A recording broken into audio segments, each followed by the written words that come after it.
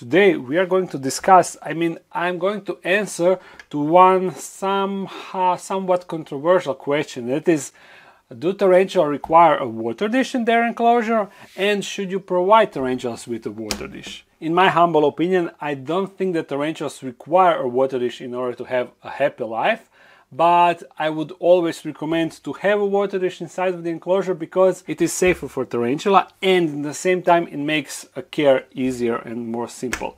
So I hope you enjoyed this video. If you did, thumbs it up and comment some. No. Let's dive a bit deeper.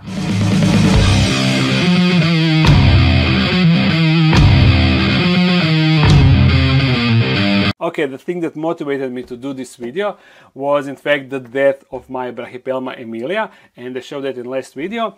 And the reason why I wanted to do this video, because every time a tarantula dies in the dark den, there is always a lot of people saying that it is because I don't provide them with water dishes. As you know, in majority of my enclosures I don't have water dishes, so that is often questioned why I don't provide them with water dishes, while in the same time, if you check out my how to tarantula video where I cover the entire basics of tarantula care, in that video I strongly recommend to provide a water dish to a tarantula.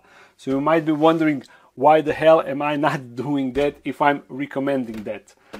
Well, yeah, I'm going to talk about that, and also I will share you the opinion of some other tarantula keepers. But first, let me show you something exciting. This thing, this beast of the enclosure, you see, I finally added the substrate, and not only did I add the substrate, but I also, if we can spot someone, no we cannot, but also I added the isopods inside and also springtails. So there are first animals inside of this enclosure, this jungularium. And funny thing, a few days ago I had a visitor here that is a subscriber, and he told me that dark den seems much bigger on the video than in real life. That is because of the wide angle lens, but in the same time he told me that jungularium seemed much smaller on the video, and he was shocked how huge the enclosure is. So in case this doesn't look too big, it is huge. 2.5 meters, and height is almost 2 meters, so insane dimensions. And now, even though it is not planted, you know, these are plants, you see, they're just standing there in pots. Even though it is not planted, it now finally starts to look like a proper enclosure, a proper jungle, a beautiful enclosure. I'm so happy that it is finally happening. And even though I added the isopods inside, I'm struggling with some things, but I won't spoil it now. I will keep it for a video. So now, let's talk about water dishes, or to actually answer the question why I don't have water dishes in majority of my enclosures. And the main reason for that is this. I like naturalistic setups with real plants and somewhat nice background, some leaf litter. And when you have enclosures like that, sticking a big water dish inside, oh look, this pokey is actually out. It's Waterdish fusca, but sticking a big, oh, even this one, but sticking a big water dish inside, it is just not visually appealing to me. So that is my primary reason why I don't use water dishes inside of my enclosure. And before you freak out, before you think, oh my god, Petko, you just don't like how they look and you are not providing them to your tarantulas, it is not like that. I actually, when I started in the hobby, I was of course providing them with water dishes.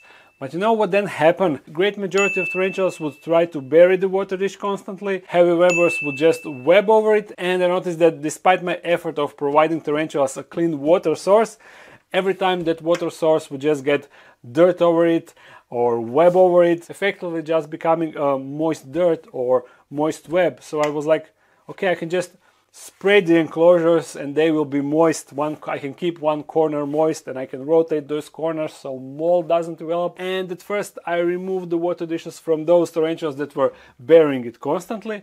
But then, as I noticed that they are fine without the water dish, I slowly started removing a water dish from other tarantulas, because I was persistent with my spraying, with my misting the enclosures, and for some I would even have live plants inside, which on its own makes the enclosure more moist.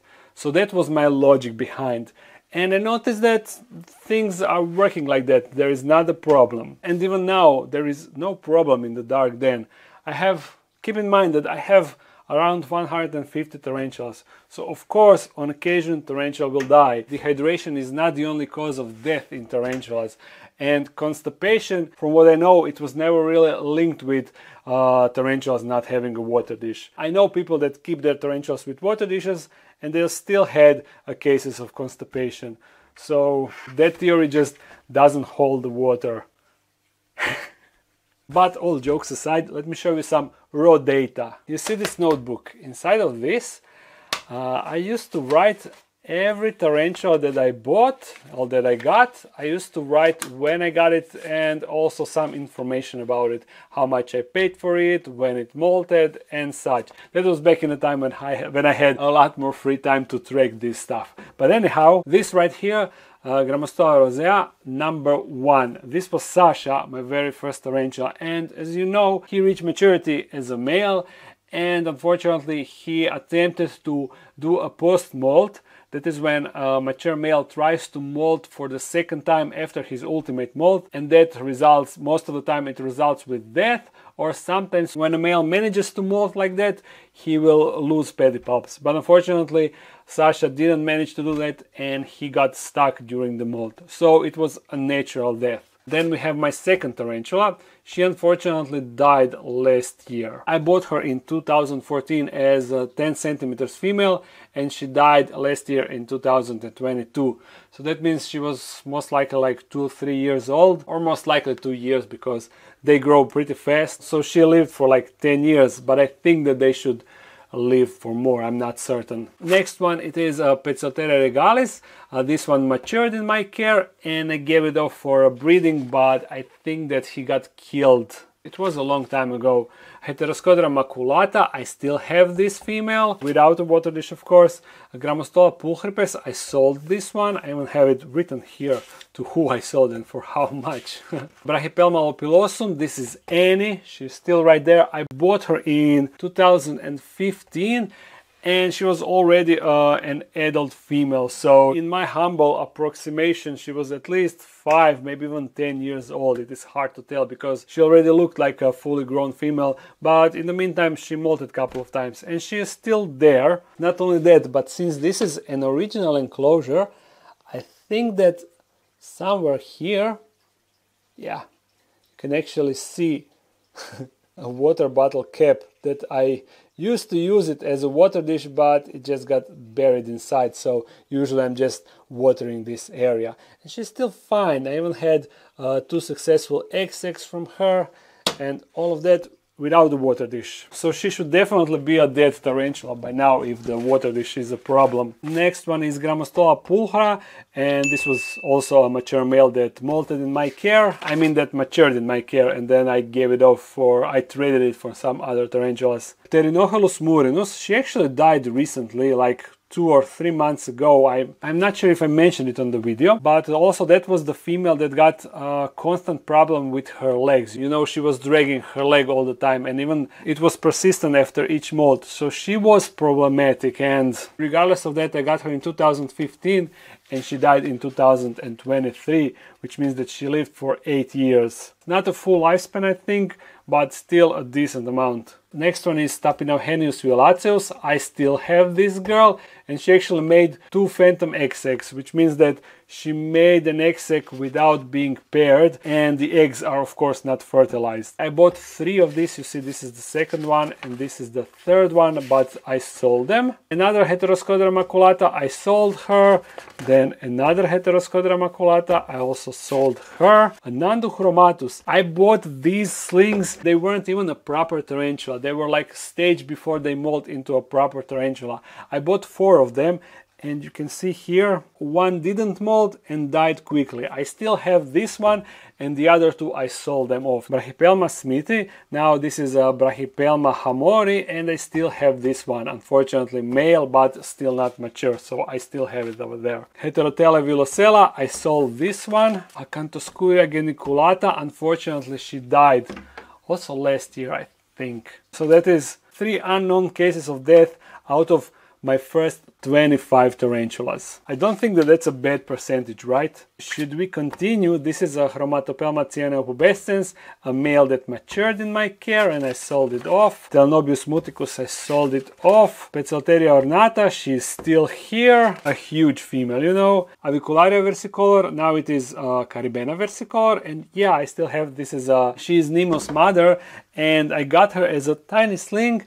And you know that these slings are notorious for dying in beginner's care, but you see I managed to raise it up and she's still alive. I think that that's enough. How many tarantulas did I? 66 tarantula was the last one that I wrote inside, and that was in 2017. Ah, good times. I kind of miss those days when everything was new and super exciting.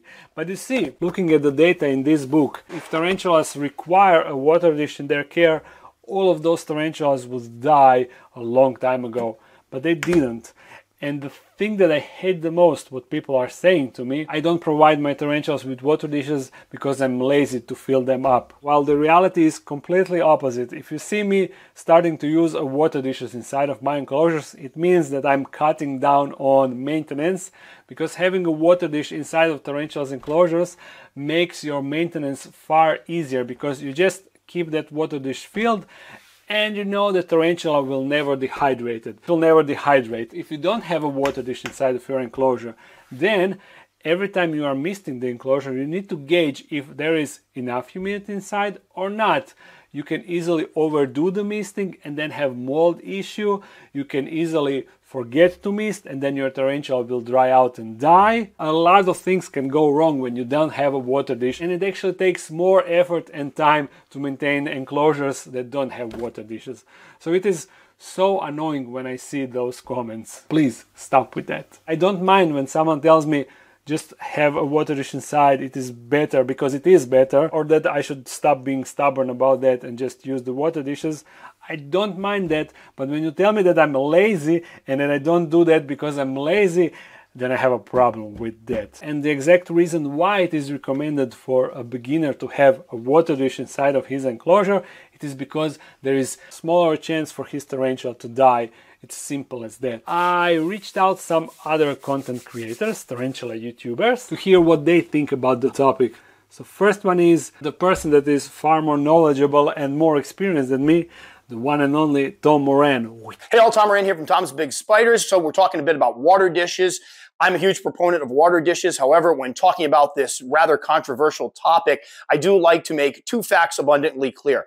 Number one, can tarantulas survive in captivity without water dishes? Well, it's a fact that they can, because there are keepers out there that choose not to give their animals water dishes. In these instances, they usually use a combination of misting and moist substrate to make sure that the tarantulas are hydrated, or some folks out there just allow them to get their hydration from their food. Now, is there a difference between surviving and thriving? Well, I would say there is. So that brings us to our second fact. Will tarantulas use water dishes? Yes, they absolutely will. This isn't my opinion, it's a fact. And if you don't believe me, let's take a look at a couple videos I have here of some of my species, including some that are considered to be arid species, drinking. Over the years, I've collected dozens of photos and videos of drinking tarantulas from keepers, so I'm definitely not alone. If they're getting enough water from their food, then why are they drinking? When considering these facts, I strongly believe that the question hobbyists should be asking themselves isn't do they need them, but if they use them, why wouldn't I give them one? This brings us to our theme of survival versus comfort. Sure, a tarantula may be able to survive without a consistent source of clean water, but is that really how we want to keep these animals? Do we merely want them surviving in our care, or do we want to provide them every amenity and comfort that we can? I've seen many examples of situations in which hobbyists have shown dead spiders in dry enclosures with no water dishes while proclaiming that they didn't have any idea how they died. During a recent discussion with a fellow hobbyist and exotics veterinarian, he spoke about having seen numerous spiders suffering from dehydration and molt issues. In most of these instances, the tarantulas were not provided with water dishes. His main advice to hobbyists, give them dishes and let the tarantulas decide if they need water or not. So in conclusion, I think that every animal in captivity deserves consistent access to clean water. That's just basic animal husbandry, and I don't see why it would be any different for tarantulas. Tom, I thought that you got my back on this one. Okay, yeah, I must agree with Tom, yeah. Especially when he words it like that. Every animal deserves a source of clean water. If only they weren't such an eyesore inside of the enclosure. But does that mean that you also provide your slings with a water dish, huh? Or they are not worthy of having a water dish?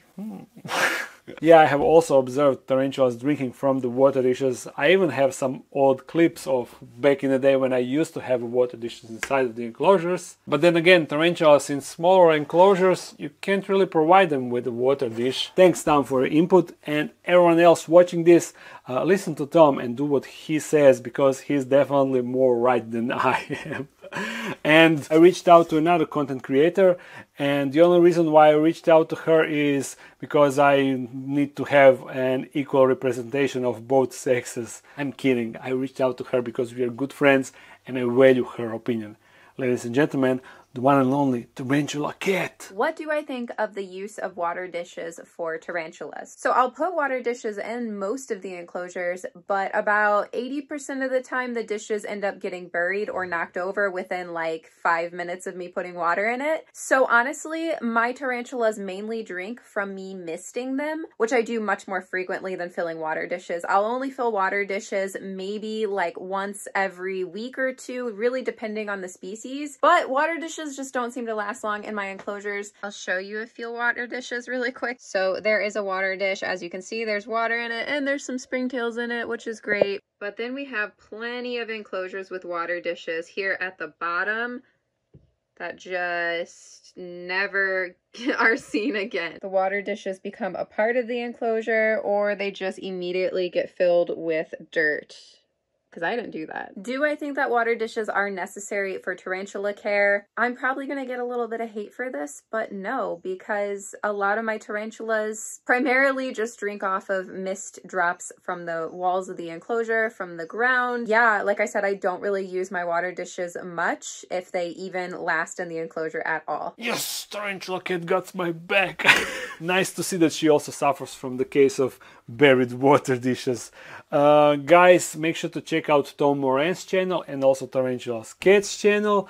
Both of you, thank you for providing me with your opinions, making this video a bit better, much better. Yeah, better. Rest of you, I hope that you enjoyed this video.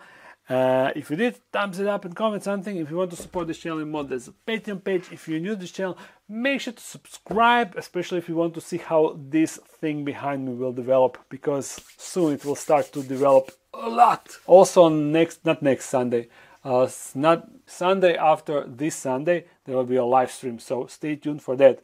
Bye.